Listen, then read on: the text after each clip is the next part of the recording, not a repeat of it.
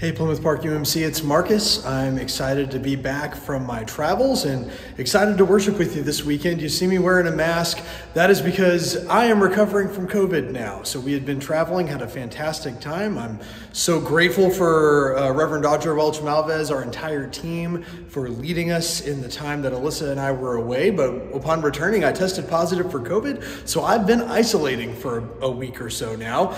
My doctor says I am cleared to be with you this weekend. I'll be wearing a mask for my health and yours, and probably won't be shaking hands or anything, but I will be here, and we were going to talk about our final week of What's the Deal?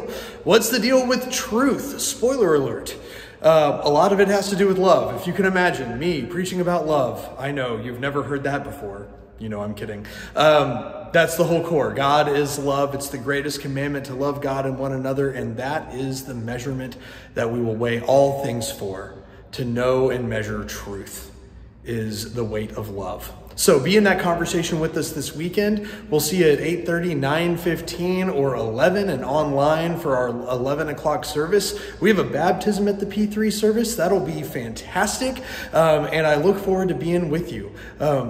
Also, I just want to put out there a personal plug. You may have seen in the all-church email. I posted about it on Facebook as well on my own page. But on next week, on Tuesday, we'll begin a new thing we're kind of tongue-in-cheek calling Tuesdays with Marcus. But for 3 weeks, we're going to have a session in the morning or a session in the evening with the Zoom option for conversations about faith and sexuality, the United Methodist Church. How do we read scriptures regarding LGBTQIA inclusion? How do we read and understand our theology and church teaching on matters of marriage and identity and ordination and serving and things like that? And also then, where's the state of the UMC? Where do we, how have we been on this road together, and where do we go from here? And more importantly, where are you in your stories and journeys? Those sessions are going to be 10 a.m. and 7 p.m. on Tuesdays, not as a forum for a lot of debate, but for time to